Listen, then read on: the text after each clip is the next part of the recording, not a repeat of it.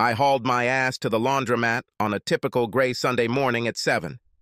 I had no idea if it was a gray day outside, but I guess everyone feels that way when they're in the laundry room on a Sunday morning. I have only used the laundry service for the last year or so. Before this, my wife did our laundry in our own laundry room in the basement of our house. I moved out about a year ago, and 6 months ago, my wife became my ex-wife, and the laundry room was now in my former home. So I started a new habit of going to the laundromat, located a mile from my apartment, early on Sunday morning. Although I don't really like getting up early to do laundry, I didn't want this ritual to disrupt my weekend, so I showed up early to the laundromat and left early. I avoided the hassle of waiting for a car on a busy day and having to engage in polite conversation with other patrons. After all, aren't Sunday mornings meant to be hungover and quietly read the newspaper? I've been going to the same laundromat for the past 9 months or so, and maybe I've seen it before but never paid attention to it. But this time, it was different. One of the wheels of the cart the pull seemed to be slightly bent, causing the cart to roll unsteadily.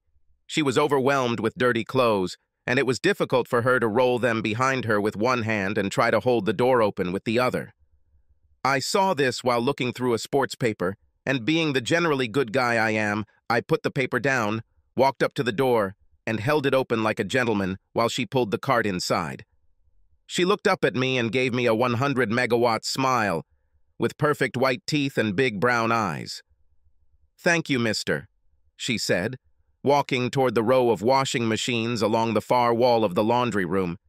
I thought she was about 7 or 8 years old, mixed race or possibly Hispanic. With a head of long curly brown hair, she was simply charming.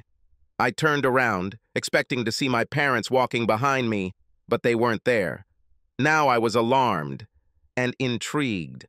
I watched a child load a whole stack of clothes into the washing machine without separating the colored items from the white ones, as I was taught. Then she put some washing powder that she carried in her cart, put the money in the car, and pressed the start button. She took a small teddy bear out of her bag, sat down on a chair, and began talking to it quietly while the washing machine did its job. From where I stood, almost on the other side of the laundry room, I could see that the clothes she wore, jeans, a long-sleeve shirt, and a pink jacket, too light for the 6.5-degree morning, had seen better days. Although they were not dirty, they faded with age and wear. She looked one step better than a street bum, but there was a calmness in her behavior that simply did not fit into my head. I also couldn't believe that parents would send such a small child alone to wash the family's clothes. Being a parent myself, I just knew something wasn't right about this whole thing. Which brought me back to my own business. My children, at this very moment, were probably asleep, tucked into their warm, comfortable beds in my former home.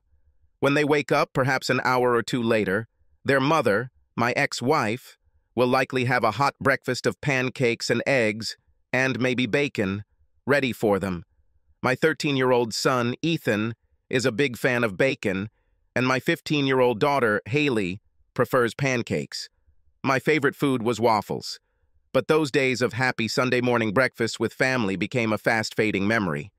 As is expected in a divorce, my wife received custody of the children, and although I received some visitation rights, my wife, in all her nastiness, turned the children against me, blaming my selfishness for the destruction of our family.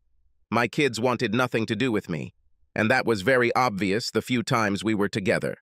My crime, not sitting still while my wife cheated on me with another man during a long weekend trip, with 3 other couples and the man she ended up having sex with, a rich guy who made it a point to have sex with wives of other men. She and he worked out this plan to have sex for one night, and then she would come back to me and be completely faithful to me for the rest of our lives, just like she was before the weekend. Since she told me about it in advance, it was not cheating, she claimed, but in case I wanted to make a fuss, she would take half my money, half my things, the whole house, and, as luck would have it, ruin my relationship with the children, which, of course, she will get it. When I refused, she got everything she promised, and, of course, shifted the blame onto me. The kids bought it. I was completely screwed. Thinking about those family breakfasts made me feel hungry. as I hadn't eaten anything since the last hot dog slid down my throat. Along with the Mickey's malt beer at the bar I was sitting at watching the Knicks game. There was a poor imitation of a vending machine on one wall, with a Coke machine next to it. I was sure that whoever owns the laundry collects money from both machines every day. Otherwise, they would have been hacked and ruined long ago. I bought a pack of M&Ms and a Diet Coke. Just as I was taking out a can of Coke, I glanced at the little girl. She seemed to be quietly watching me, but then I realized that she was not looking at me, but at my snacks. Like I said, I'm someone's father, and the look on her face when she looked at my snacks hurt my heart. I walked over to where she was sitting and quietly asked if she wanted my Diet Coke and M&Ms. She brightened noticeably and sat straight in her chair.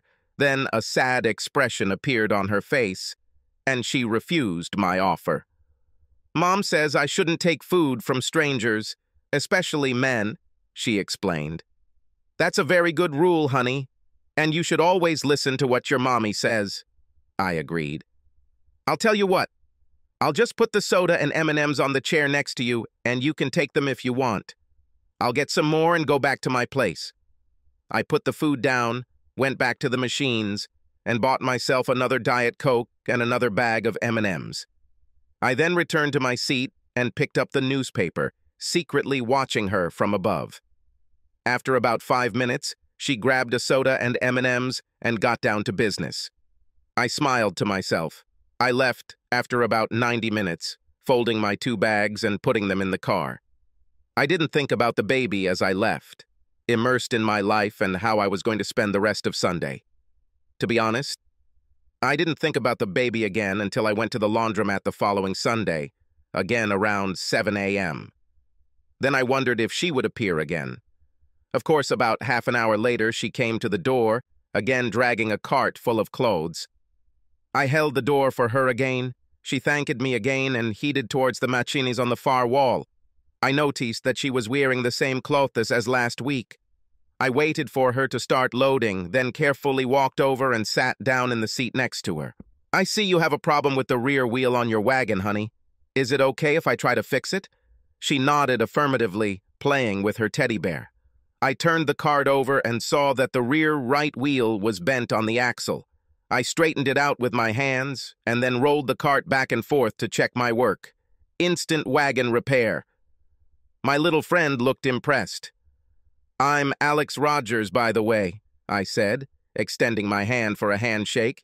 She extended her small hand with as much dignity as she could muster and said in a somber voice, "Maddie Ruiz, I'm very pleased to meet you, sir." "Well, now that we've introduced ourselves, we're not strangers anymore," I said. "What do you say about soda and candy?" "Can I have a real cola this week?" she asked, her eyes wide and questioning. "Certainly. 1 real Coke for you, a Diet Coke for me, and a few M&Ms for both of us." We sat and talked for almost 2 hours. I took a notepad and pen from the car and introduced her to the game Tic-Tac-Toe. It took her about 5 minutes to figure out what was what, but then she started to get the hang of it. I let her win a few times, just like I let my kids win sometimes. For a minute or two, I was lost in my own little world, thinking about playing with my children. Then I was lost in thought about how my then-wife, Tracy, looking me straight in the face, told me she was going to sleep with Robert Goldstein III, a big city lawyer, on the night that ended my life as I knew it. It's just one night, Alex. It won't mean anything. It will just be sex. What? Are you kidding me? It won't be just sex. This will be the end of our marriage, I yelled back. Don't be like that, Alex, she shouted back. Don't throw away 18 years of marriage because of one night. I didn't sneak behind your back like I could have. We could do this, and you might never have guessed it. Just give it to me, Alex. Tracy took Robert's hand and walked with him to his bedroom in the 4-room cottage. After standing with my mouth open for what seemed like several hours, but most likely only a minute, I took my things and left. Alex, now it's your turn, Maddie said, bringing me back to the present. I marked an X in one of the side boxes, and this gave Maddie a chance to get 3 O's in a row, diagonally, to win.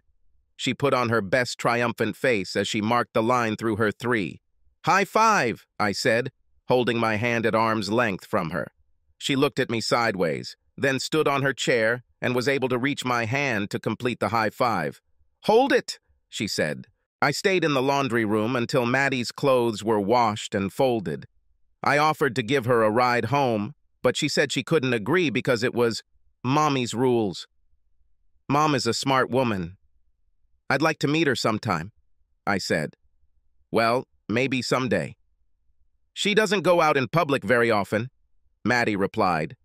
We continued to communicate with Maddie as winter turned into spring and spring into summer. I started packing a small bag with sandwiches for both of us and snacks and bought soda from the laundromat. At this time in the morning, I didn't feel like eating, but I thought that if I ate a sandwich, she would eat too, and she was terribly thin. Then I started packing an extra sandwich, telling her she could take the extra one home for her mother. She didn't protest at all, and always thanked me.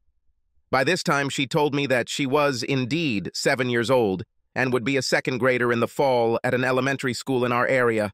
My father wasn't home, and in fact, Maddie told me that she had never met her father.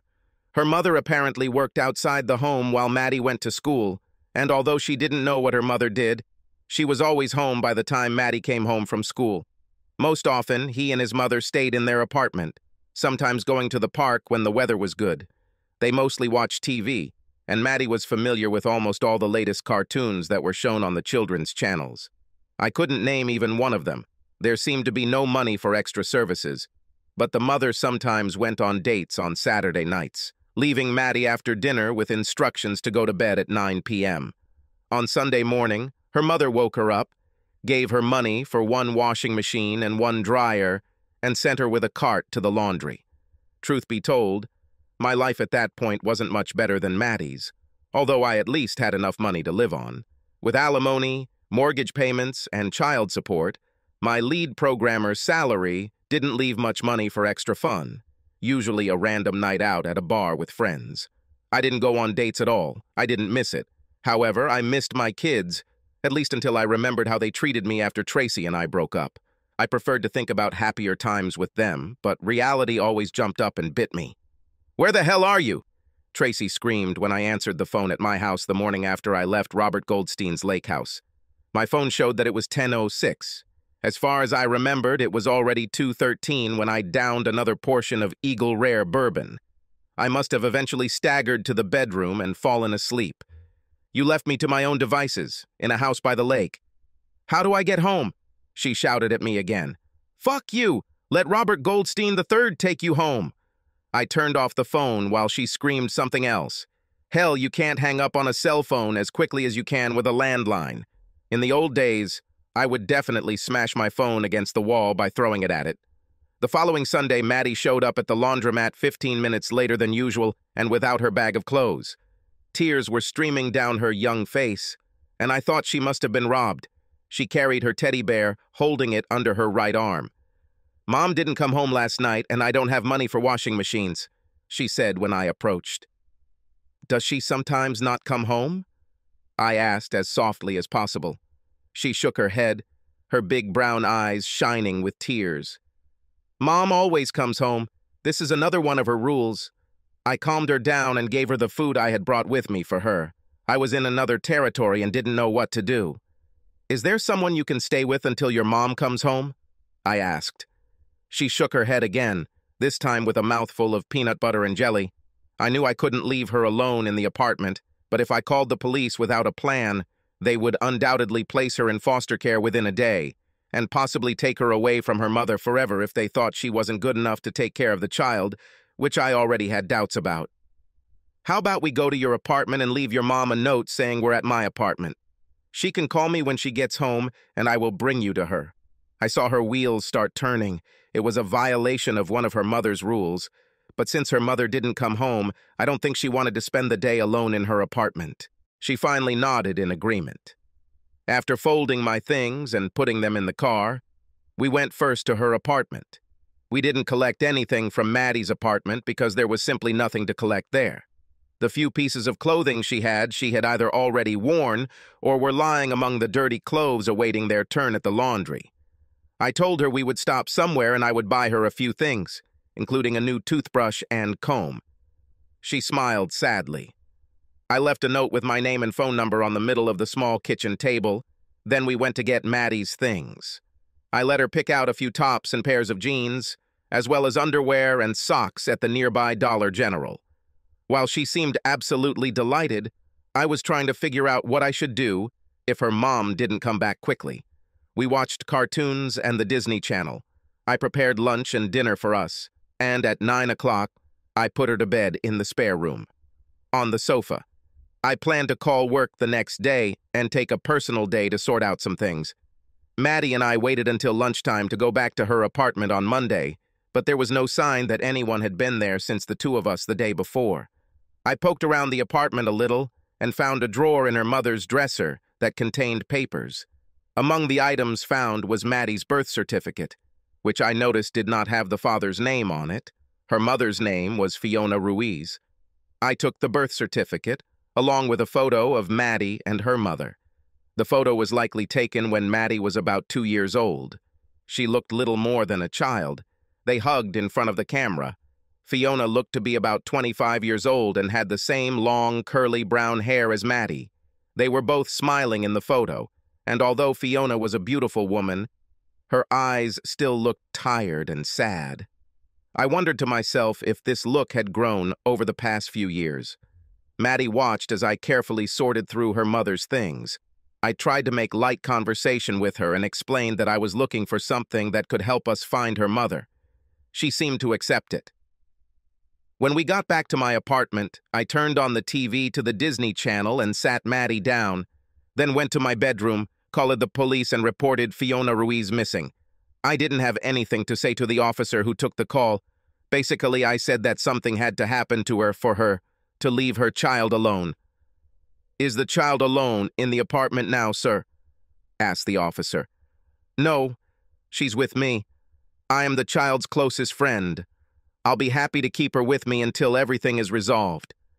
If you agree to do this until the guardianship service contacts you, I will be very grateful to you. I was worried that Maddie would end up in a foster home somewhere. No one I know who was in foster care spoke well of the system. I knew I could do everything right if I was allowed to keep her." While I was thinking about this, somewhere in the back of my mind I remembered that my boss's wife, Darlene, has powerful friends in the social services industry. Maybe I can negotiate a favor. I'd like to think my boss and I were on good terms. I worked for him for 20 years and did a damn good job for his company. We always got along well on a personal level, and he and his wife were there for me during the divorce. Darlene Luster showed up at my apartment about 20 minutes after my conversation with her husband. She said she wanted to make a new friend. I introduced her to Maddie, and like the Pied Piper, Darlene charmed the girl within 5 minutes, and vice versa. When she left about an hour later, I hugged her and received a promise that she would do everything in her power to keep Maddie with me. Later that day, 2 police officers came to my apartment. They didn't have much hope of finding Fiona Ruiz. I gave them a copy of the photo of Maddie and her mum. On Tuesday, I returned to work, took Maddie with me and enrolled her in our company daycare. Darlene helped created about 15 years ago. I never used it for my kids because Tracy was a stay-at-home mom until the kids could look after themselves after school. But for me, playing a single dad, it was a godsend. At least until school started, I took Maddie to work with me in the morning, had lunch with her at noon, and took her home in the evening. Overall, it was a pretty nice setup. Having Maddie with me helped me get through my own children abandoning me. I rarely saw them, and when I did, I was usually just having dinner at a local restaurant. I didn't take Maddie with me when I went out with my kids, leaving her with a neighbor, Mrs. Olivares. They didn't need to show her how they felt about me. Maddie was a breath of fresh air to me. Due to lack of funds, she and her mother did little outside of their home. So much of what I did with Maddie was a new experience for her. The first time we went to a real restaurant, not some McDonald's, she was mesmerized, like someone who had just arrived from another planet. When we went to the park and stopped to eat a pretzel and drink a soda after she played on the playground, you would have thought I had invited her over for tea. I think she smiled for a week after the first time. I know I smiled for a week after that, just listening to her exclaim about her experience. She started teaching me Spanish. Apparently, she was bilingual and laughed a lot when I mixed up words and phrases. One day at McDonald's, I ordered horse meat and Coke, and she laughed so hard she started crying. In her innocence, it never occurred to her that most people were not bilingual. I kept her at the same school she went to in first grade because it was the easiest for the school system. I had her birth certificate, so they didn't ask many questions when I listed myself as her contact and my apartment as her address. I have never heard back from the police about Maddie's mother or from the social service agencies who would like to place Maddie in foster care. Darlene must have twisted someone's arms for me, or the city officials simply decided they had too many outstanding cases to worry about Maddie and me. My cooking skills also improved because when Maddie stayed with me, pizza and beer were not acceptable foods. So we started watching cooking shows on the Food Channel and cooked in the kitchen together. This is something I never did with my kids because Tracy was a great cook, I have to admit. But with my Maddie's help, I learned and became a better person. And we had a lot of fun in the kitchen. I won't lie and say that everything was perfect for us. We had disagreements and problems like any other family, but this was just like any other family. We've been together for just over a year, and Maddie and I have grown into our own version of a family. And this was pointed out to me at Maddie's school, at the beginning of third grade. One evening, we were at a school open house, and were walking down the hallway when one of Maddie's friends and her parents came up to say hello. Maddie's friend introduced her parents as my mom and dad, and then Maddie introduced me as her dad. I had never even thought of our family in those terms, and when she called me her daddy, I almost fainted from the incredible joy of hearing those words. I choked for a second, my vision blurred, and I had to apologize to Reynolds for my moment of silence, saying that I had a piece of snack stuck in my throat. Maddie realized this, looked at me askance, and squeezed my hand. She never called me Alex again, and nothing could have pleased me more. I was having so much fun being a parent again that I didn't even notice that I hadn't dated a woman in over 2 years when Maddie brought it up at the grocery store one day. We walked up and down the aisles, filling the cart with items from our shopping list, when in the produce section we passed a short woman. I didn't think anything of it, but Maddie glanced twice at the woman as we passed her. "Wow, Dad, this is a really beautiful woman. You should ask her out," Maddie said. I was looking at my shopping list when she made this statement, so I immediately stopped the cart and took a closer look at the woman we had just passed. She was wonderful. And then she looked up at me, and we smiled shyly at each other. "Well, aren't you going to tell her something, Dad?" Maddie asked, looking at us. At this point, I wanted the floor to swallow me up, but what the hell? Maybe the woman would give Maddie and me a pass, so I tried it the old way. "Hi, I'm Alex. This is Maddie. Like you just heard, Maddie thinks I should ask you out or something," I stuttered. "And what do you think?" she asked, looking me straight in the eye and giving me $1 million smile. Ooh. I was completely blown away. Caramel-colored skin, beautiful white teeth, a smile that could melt ice, and my heart. She looked to be about 35 years old, 5'2", 110 pounds perhaps, and although she was wearing a light jacket, she seemed to have curves in all the right places and fit well in her jeans. There was no ring on her left hand. I quickly wondered if Maddie had noticed this. "Would you like to have dinner with us some evening?" "All together. Or just you and me, if you prefer." "Curb your ardor, Romeo," Maddie said teasingly in more Spanish. "It was a good move, asking your daughter to look for single woman at the grocery store for you," the woman replied while I blushed. "No. To be honest, it wasn't my idea. I would never do that. Honestly." "Yes, exactly, Romeo. Am I buying this?" "No. But yes, I would like that. Have dinner with both of you. By the way, I'm Cherry Roberts." "Seriously? Was it that simple?" "Damn, I should have used that image a long time ago," I said, and she and I giggled. "We made a date for next Saturday. She said she loves Italian food, and Maddie and I have some good recipes. After we exchanged phone numbers, and I gave her my address, Maddie and I turned to continue shopping. Maddie and I fist bumped as we turned the corner into the passage. "Yes, no setup for sure," she shouted after us. Finally, the next Saturday arrived. I swear the days couldn't go any slower. After cleaning the apartment, Maddie and I got busy making homemade lasagna, garlic breadsticks and salad, and homemade tortoni for dessert. Cooking calmed my nerves because, to be honest, I was nervous as a cat. After all, it's been over 20 years since my last date, and then it dawned on me, suddenly. It's been 20 years since my last date. Of course, all of those last dates were with Tracy, and I had to think hard to remember who I was dating before Tracy and I got together. I think it might have been Marianne Rizzo. Last I heard from her, she married the next guy she dated after me. I wondered if they were still married or if her marriage had gone in the same direction as mine. "Calm down, guy," I finally said to myself. "It's a date, just a damn date, and you're already thinking about marriage." I wasn't the only one who seemed ready for this. Maddie looked excited too. She was next to me, helping me while we cleaned and then cooked. I didn't realize it, but Cherry was the first visitor to our apartment who wasn't Mrs. Olivers or was older than, 10 years. Dinner went well, I thought. It was a little nerve-wracking at first, but having an 8-year-old around is a great icebreaker. My mother was not married either.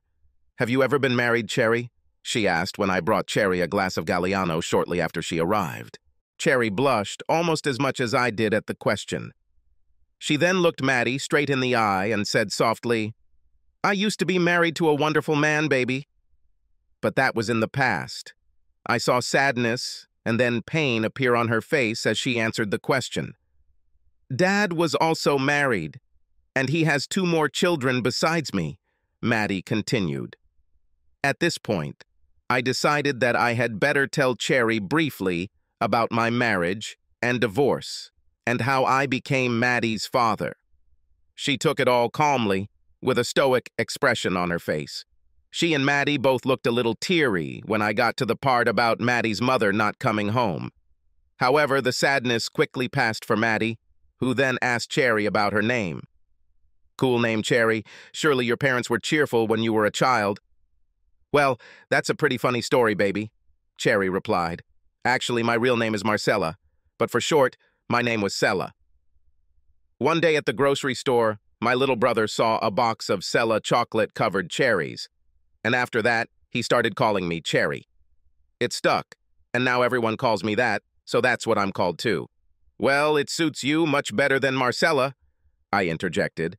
"I see glasses with thick dark frames, men's hands, and a strong butt." "Ooh, that's harsh," Cherry replied, giggling. "You will never ever call me by my name." Cherry stayed with us until it was time for Maddie to go to bed at 9. Then she said that it was time for her to go too. I hoped she was more than just being polite when she said she had a good time and that next time we should do it at her apartment. I gave her a quick peck on the lips as she walked out the door. For a brief second, I thought I smelled arousal, but so much time had passed that perhaps I was just dreaming. "I like her, Dad. I think she'll be a good fit for us," Maddie said after I closed the door. I had to admit, at least to myself, that the child was right. For now, we had family date nights 5 Saturdays in a row, and I think we all had a good time. However, I knew I needed to try one-on-one to see if it had a chance of going anywhere. Maddie took the news well when I told her that I was inviting Cherry to the restaurant, just the 2 of us, and that she would spend the evening with Mrs. Olivares. I certainly wasn't going to leave Maddie at home alone like her mother did. I would never criticize Maddie's mom, but I wasn't going to leave my 8-year-old home alone while I went on a date. Besides, I think both Maddie and I were well aware that the last time she was left home alone, things didn't turn out well. I made a reservation at a nice steakhouse for our first alone date, as Maddie called it. I knew the mood would definitely be different when I showed up at Cherry's door to pick her up. She wore a somewhat tight-fitting silk dress, open at the front so that her ample breasts were clearly visible, and short enough to make her slender legs appear a little longer. She wore a little more makeup than usual and wore a different perfume, Something sexier and spicy, but not too strong. Damn! I completely forgot to take my stick. How the hell am I going to fight off all the other men? If you think this tongue will help you achieve anything, well, maybe you're right, she laughed in response. We had a great dinner and a nice conversation about more adult topics without Maddie, although it was a little strange that she wasn't with me. You miss her now, don't you? Cherry suddenly asked, looking straight into my eyes. Sort of, I admitted. Except for school and work, we are always together, and I don't mind one bit. You really miss the first two, don't you? She asked. It's terrible, although not with the attitude that appeared after I left. I know they are still children, but they don't even try to see things from my point of view. My ex really turned them against me. It seems to me that you get along well with children, I continued. If you don't mind me asking, why have you never had children? No, I don't mind. We were considering this issue at a time when I made the absolute dumbest decision of my life. I disrespected and cheated on my husband, all for the thrill of illicit sex. I was a stupid, dumb bitch, and I ripped the heart out of the only person I cared about more than anything in the world. This is a mistake I will never make again if I have another chance to love someone like that. Cherry's voice broke as she said the last part, but I caught every word, said in a barely audible whisper. Her eyes filled with tears, which she tried unsuccessfully to blink away. I handed her my napkin and she carefully dabbed her eyes. I'm sorry if I made you go somewhere you didn't want to go, I said. I've never talked to anyone about this before, she said. Even with my parents. I'm too ashamed of myself. Then that's enough adult talk, I said. Let's hit this joint and see if you have moves on the dance floor, Missy. Missy? How old do you think I am? 12? Actually, I thought you were 35, but I'm 44, so to me, you're still a kid, I said. Really, 35? She was delighted. I'm 42. I was married for 12 years, divorced for 9 years. You are very good for a girl's ego, sir. It can't be. You're only 2 years younger than me? I look like I could practically be your big brother. I laughed. I paid the bill, and we went to a dance club that Tracy and I visited sometimes. I'm no Fred Astaire, but Tracy loved going to dances, so one of the first things I did when we had some extra money was take some dance lessons. I quickly learned that sitting on the sidelines and watching your wife dance with other men is not a pleasant experience. Cherry was as light on her feet as she was light on her face. We danced to slow and fast music for about 30 minutes before I needed a break. Cherry looked like she could have continued, but she walked off the floor with me and we found an empty table. I went to the bar, and before I could leave the table, the first vulture swooped down on him. I watched what was happening from the corners of my eyes, trying not to appear too noticeable. I saw Cherry smiling and laughing. The vulture must have been a little funny, but she didn't move away from the table. I was more than pleased. She sucked on her margarita when I handed it to her. Very soon, vulture number 2, a guy of about 25, arrived.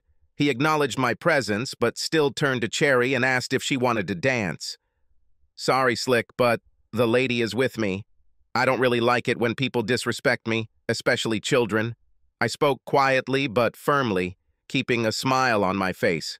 I know there was no smile in my eyes, although obviously the guy knew he was breaking protocol. Sorry, dude. I didn't know you two were a couple, he whined before sneaking away. We finished our drinks and went back to the dance floor, staying there for about 30 minutes. Another guy tried to butt in, but at least he had the sense to ask me first. When I told him no, he took it as normal, extended his hand and said, "You shouldn't blame a person for trying. She is gorgeous." We returned to the table and both drank another glass. Just as we were finishing up, another vulture swooped in and asked my permission to dance with Cherry. I was tired, but decided that if she still wanted to dance, then I would let her go. She shook her head, and I told him the bad news. I took her home, and she invited me to come over for a while. It was only 10:30 p.m., and I agreed. We drank a glass of wine and talked easily for another hour. At that moment, I stood up, and she stood up with me. I didn't know how to end the date, and I must have looked like the proverbial deer in headlights because she giggled, which I really liked. I blushed deeply, and she knew I was in big trouble. "Don't worry, Alex. We're not in a hurry, are we?" She seemed to coo. 2 weeks later, in my bedroom, I broke my zero streak for 2 years. It wasn't anything wild and crazy because Maddie was sleeping in the next room. But I can't tell you how good it felt to have the relief of a real woman in your arms.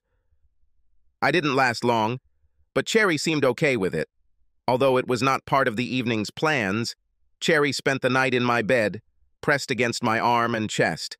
When we both got up for breakfast, she went to my closet and came out wearing a white shirt that covered the essentials, but still looked incredibly sexy. We headed to the kitchen where we were soon joined by Maddie, who let out a squeal when she saw Cherry was still with us. She ran up to her and threw herself into Cherry's arms, almost knocking her over. They hugged tightly, and both seemed genuinely happy to be in each other's arms. It was almost comically affectionate, and I rolled my eyes at the couple. "Pancakes! Pancakes!" they both shouted in unison. "Chocolate chip pancakes!" I shouted back. 6 months later, Cherry moved in permanently, and we became the 21st century version of the Brady Bunch. Even though I was still paying alimony and child support, I was making a decent amount of money, and Cherry worked at an accounting firm and was also making a decent amount of money. Maddie didn't lack for much, although she didn't ask for much. I think when you grow up without a lot, almost everything can feel like a lot. I think it's all relative. And while we may have been a modern version of the Brady Bunch, I think we looked like a modern version of the Odd Couple, in this case, the Odd Trio. We were black, white, and Hispanic, and each of us had our own last name. Some of these issues were resolved when I enrolled Maddie in 4th grade in the fall. I listed her name as Maddie Ruiz Rogers. She was with me when I registered her, and her eyes got big when she saw what I wrote. She didn't say anything until we left the school, then she practically exploded. "I can be Rogers like you? Is it true?" she squealed. "Not exactly legal, at least for a few more years," I replied. "But according to the Rogers rules, you have the right to join the club." I made air quotes when I said Rogers rules, but that didn't stop Maddie at all. She jumped into my arms and started kissing my cheeks. After 30 seconds of celebration, Maddie pulled away and gave me a cold look. I was a little taken aback until she spoke. "When can Cherry become Rogers?" she asked. "You know, this is a very good question. I'll have to think about it seriously." And I thought seriously. In fact, on the anniversary of our first date, I asked Maddie to stay with Mrs. Olivares while I went to the jeweler after work, where I bought gifts for Tracy. Cherry said she would be home late and would have dinner herself, so I figured I had a couple of hours to find the right ring. It was a little after 6 when I walked out of Jean Horowitz Jewelers, having just designed a custom engagement ring. After ordering pizza for Maddie, Mrs. Olivares, and me, I drove to my favorite pizzeria in a small shopping center. Just as I was about to get out of the car, I glanced at a small but fashionable eatery located just a few minutes away. And at that moment, my world ended for the second time. My Cherry entered the restaurant, hand in hand with a 40-year-old handsome black guy. She looked lively and very happy. I stared after them, unable to move, or breathe, or think. I don't know how long I sat in the car before I realized that I hadn't been breathing for a while and felt like I was about to pass out. I took a deep breath, then another. Then I decided that I needed to feed Maddie, so I went to the pizza place and placed an order. I drove home in a stupor. I don't remember much about the evening, at least until Cherry got home around 8. She was still animated and seemed to be in great spirits when she walked through the door. "Hello. You'll never guess who I ran into tonight. My brother John snuck into town without telling me, and after I finished work, he invited me to dinner.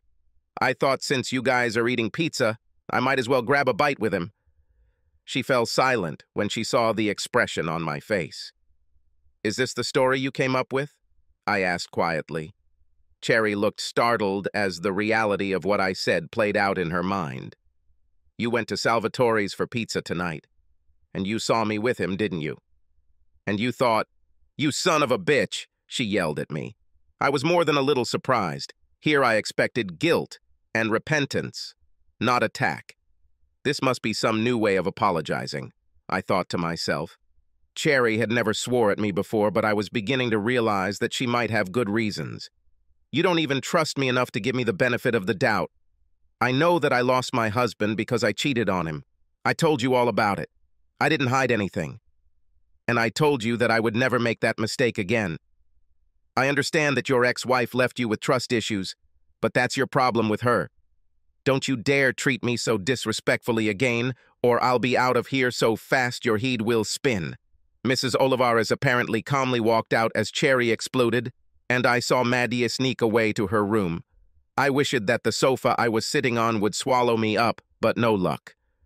You're right, I said quietly. I allowed the mistrust that Tracy sowed in my head to spread to you.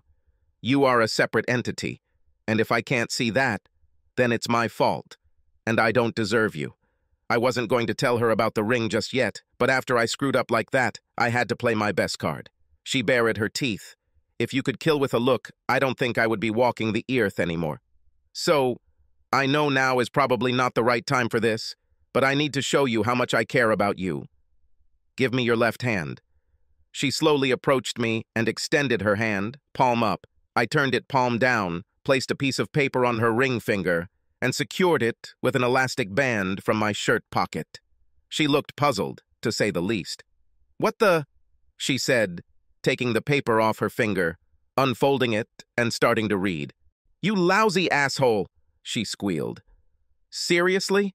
Cherry then captured my lips with the most passionate kiss I had ever received, including anything Tracy had ever given.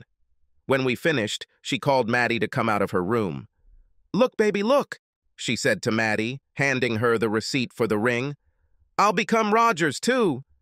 The squealing laughter of a pair of joyful females sounds at a level too high for the males to hear comfortably, but I managed to keep my hearing while they jumped around the room. When they separated, Cherry pressed a button on her mobile phone and exclaimed loudly, "You better come here and meet your future son-in-law." Maddie went and brought Mrs. Olivares back, so Cherry could show off her ring, and it was still Christmas morning in the apartment when Cherry's brother showed up. He was as handsome as a man, as Cherry was as a woman.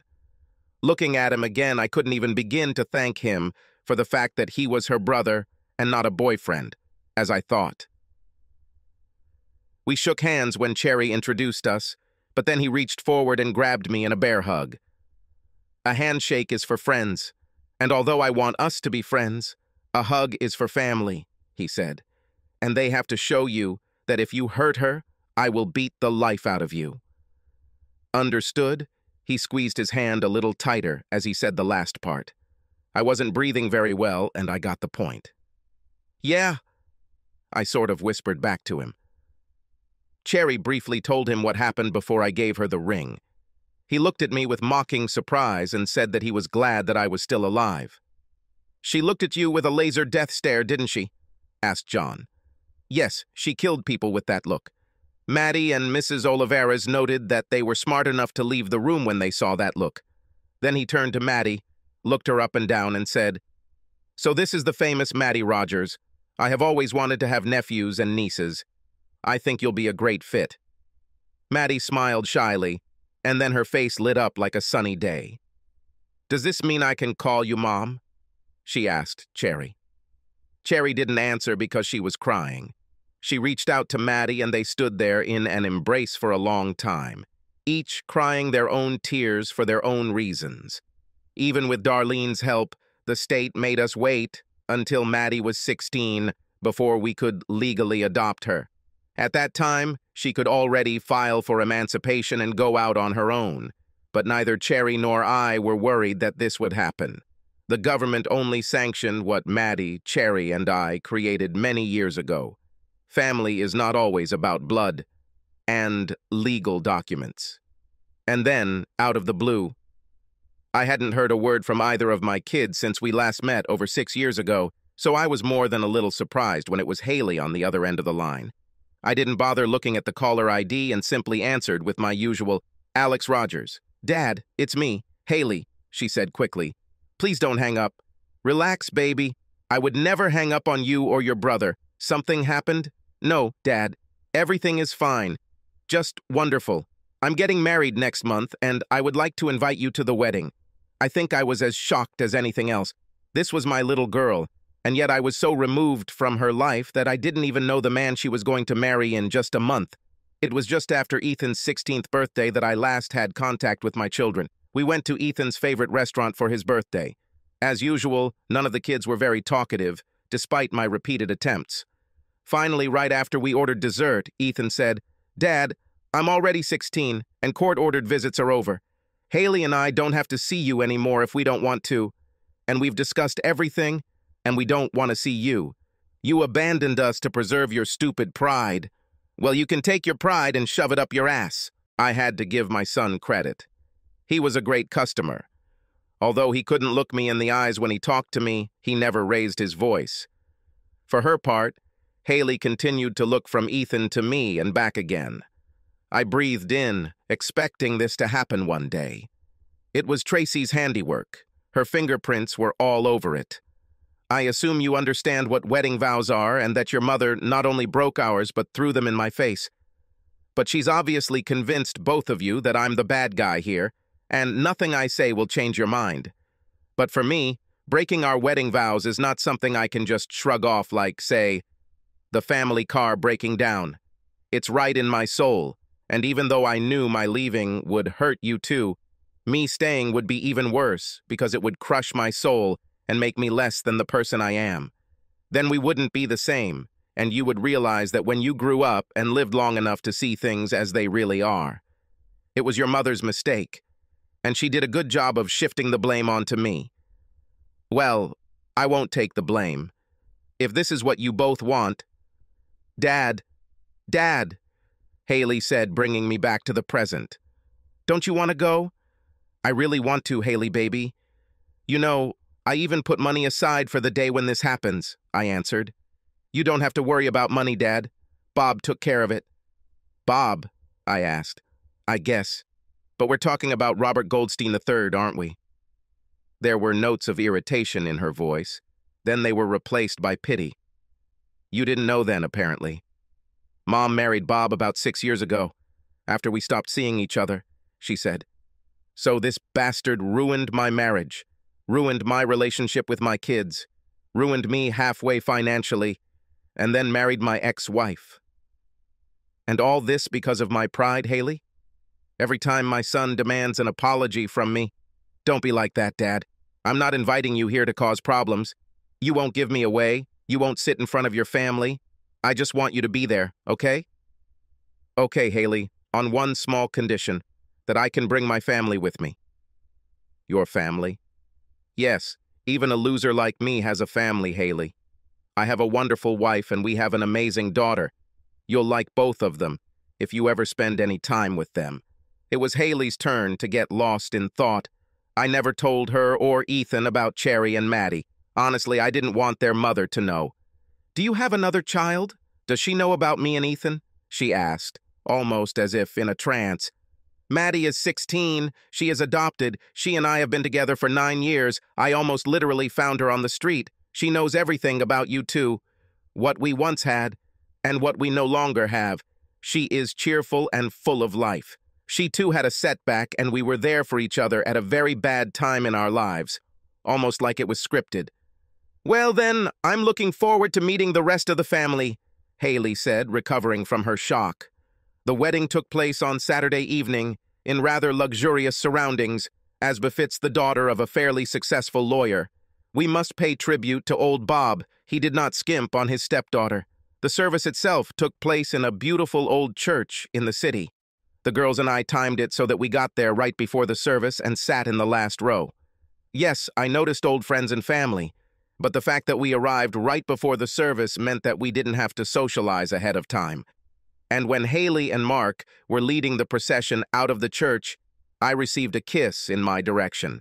We arrived at the reception in time enough to grab a table at the back of the room, which honestly wasn't fair to Cherry and Maddie, who had a girls' spa day on Friday and then both bought new dresses.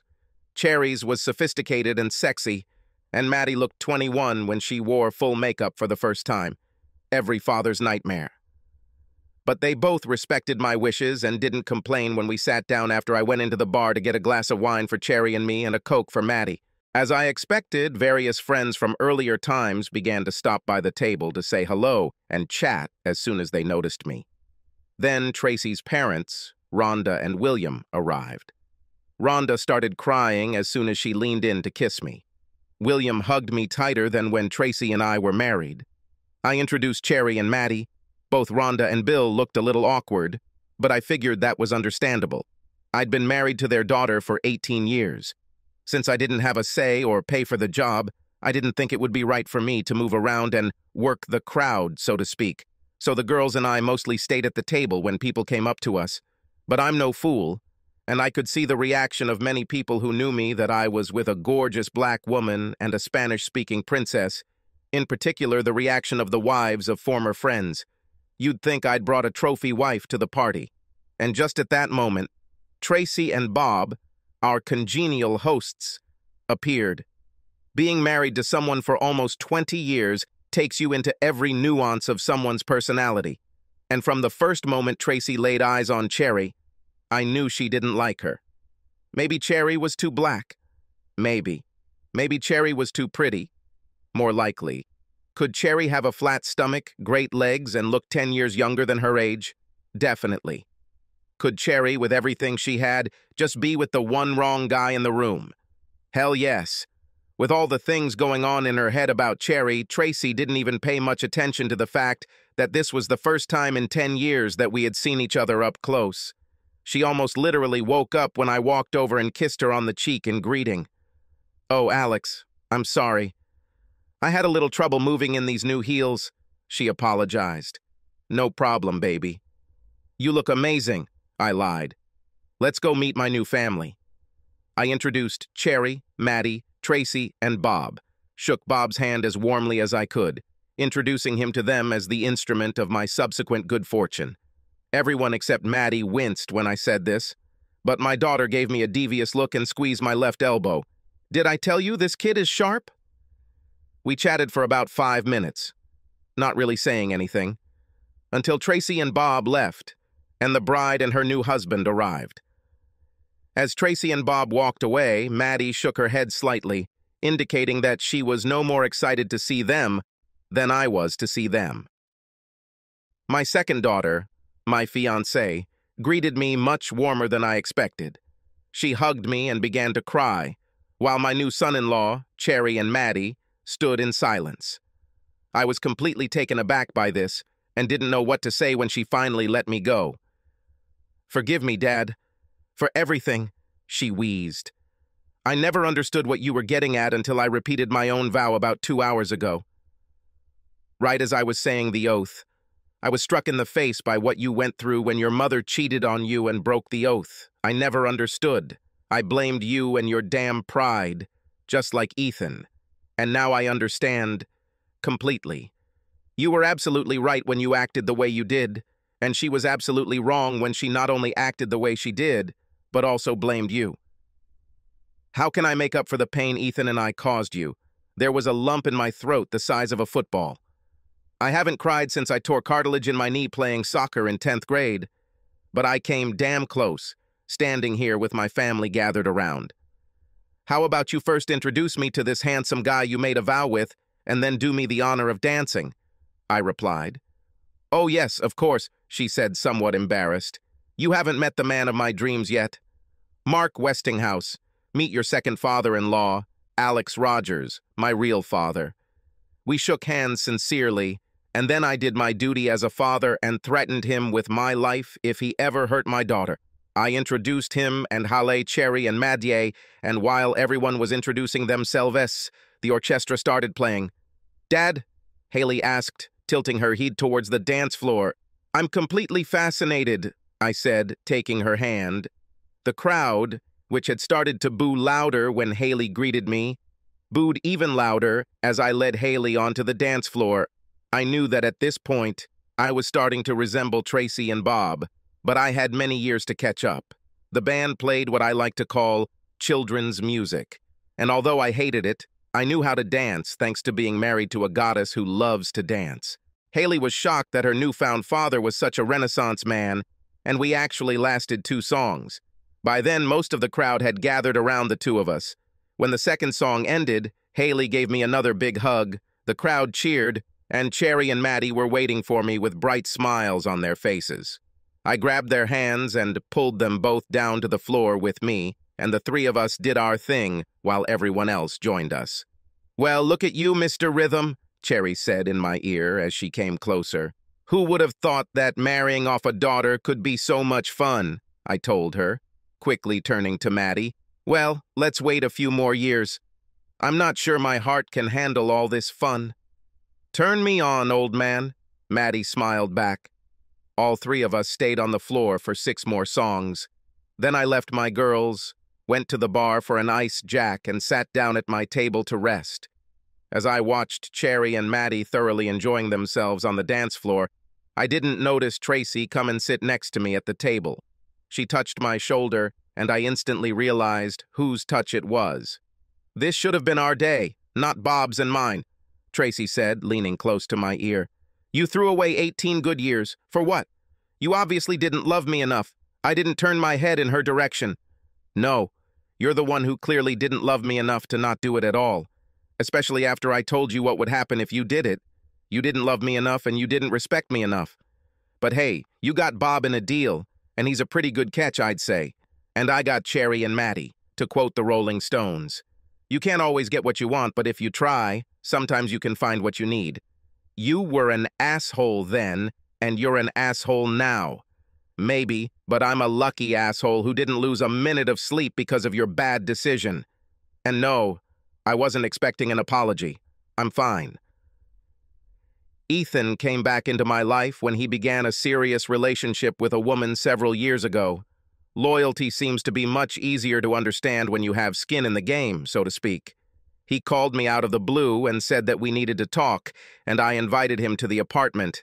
He was carrying a bottle of Jack Daniel's Tennessee Honey when I opened the door. "Haley said you really liked this drink, and she decided that I should make you a peace offering," he said as I led him into the apartment.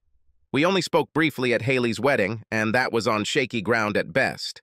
That was over 2 years ago, and although Haley and I had made up, Ethan and I, at that point, had not yet made up. So I asked my girlfriend Sasha to be my wife, and it made me think about you and Mom. Haley has been telling me for years that you were the injured party in this matter, not Mom, but I didn't really see it until Sasha and I had the big talk that included our feelings about fidelity. Forgive me, Dad. I was a complete idiot. Now I understand everything. I just didn't want to hate my mom. "I never asked you and Haley to choose sides," I replied. "I just wanted you to know why I had to leave. Had to leave." Over the next few hours, Ethan and I discussed a lot of things over a bottle of whiskey. Cherry cooked a great dinner for us all as the 4 of us caught up. Ethan ended up sleeping on the living room couch because Cherry wouldn't let him drive her car after he shared a bottle of booze with me. Cherry, Maddie, and I sat at the groom's family table for this wedding, along with pregnant Haley and Mark and our first grandchild, 2-year-old Brent, who sat next to Tracy. At least it allowed Tracy to not feel left out, since she was now on her own, since Bob had kicked her to the curb in favor of a trophy wife about a year ago. The kids kept me up to date on Tracy's affairs with occasional tidbits of news about her. I told them both that it was not wise to be the liaison between Tracy and me. We were adults, and if one of us wanted the other to know something, we could pick up the phone. Maddie flew in for the wedding. She's a freshman at Michigan State University, but she didn't want to miss her older brother's wedding, so I flew her out. She, Ethan, and Haley have developed a strong relationship, so much so that they can joke about her by saying that she is my favorite child. I find it very interesting to watch them together. The argument that nurture trumps nature when it comes to raising children seems to ring true for us because Maddie and I have an unbreakable bond that even Cherry has noted. While I wouldn't want what we experienced in early childhood to happen to anyone else, adversity has brought us a little closer than we otherwise might have been. Adversity also probably helped Cherry and me. We both know that we can never take anything for granted, and we cherish our time together as we figure out our new lives as single parents. I can tell it didn't take Cherry long to realize that an empty nest meant no one in the next room was listening in, and she went all out in the bedroom. Hearing her screams of pleasure just makes me go crazy and want to give her even more pleasure. There are mornings when we both get ready for work, a little stiff and sore, after a wild night of gaming. Once all the usual wedding stuff was completed at the reception, Cherry and I hit the dance floor. Maddie also danced with one of Ethan's groomsmen, but not before Ethan warned them that they shouldn't mess with my father's favorite child, or they'd face hellish retribution. I chuckled when he said that. I returned to the table after half a dozen dances, but Maddie wanted to dance with me, so I stayed for one more. I noticed that Cherry and Tracy had nothing to say to each other, even though they were sitting within speaking distance. "Do you feel the frost coming from that side of the room?" Maddie asked when she was within talking distance. Insightful. When I finally returned to the table, Cherry stood up and joined Maddie on the dance floor. A minute later, I felt a touch on my shoulder. Obviously, we have entered the second round, I thought. "So, are you going to gloat about Bob leaving me?" Tracy asked, leaning towards me. "Not my circus, not my monkeys," I replied. "I know this might surprise you, but I rarely think about you at all. I don't wish you harm, but I don't care about your life and what happens to it.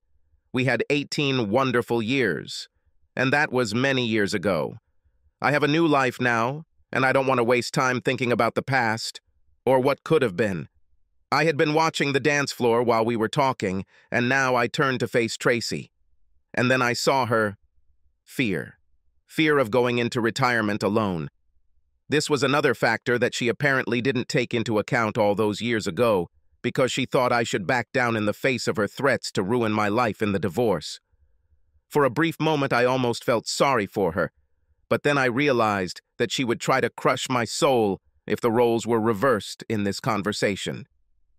"You know I was an asshole then, and I'm still an asshole now," I said, getting up from the table and joining my girls on the dance floor. Subscribe to our channel so that your second chaff doesn't cheat on you, and go ahead and listen to the next story, because this story is nothing compared to the next one. If you're under 18, don't even think about listening to the next one.